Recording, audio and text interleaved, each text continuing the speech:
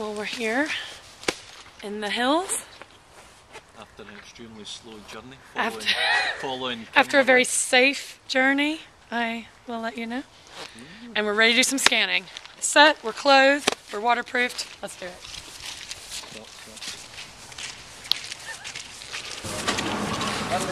You want them out, yeah? Yes, they're just going to run now. So. Hold in, mate.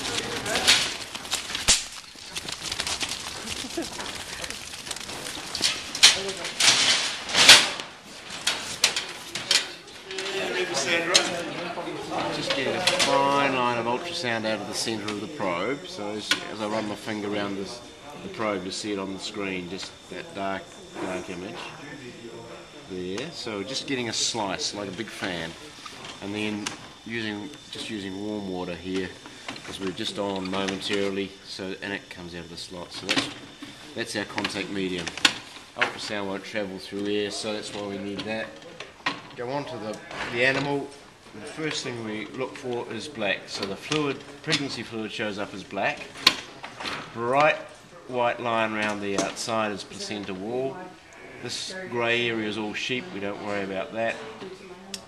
Little donut shaped things we see popping in and out of the pregnancy, like that, are eucotyledon, which look after the purity of the amniotic fluid.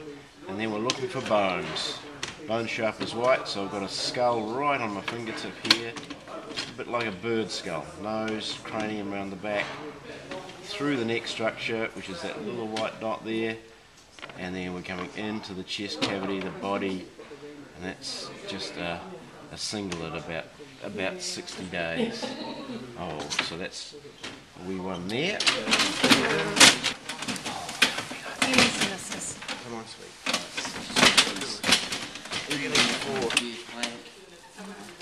Just very top of this room, about 12 o'clock. Right. So she's a twin. Press the 2. Press the 2, and we've got to put some blue on her. And then you can open the gate by putting. That's it. Yep.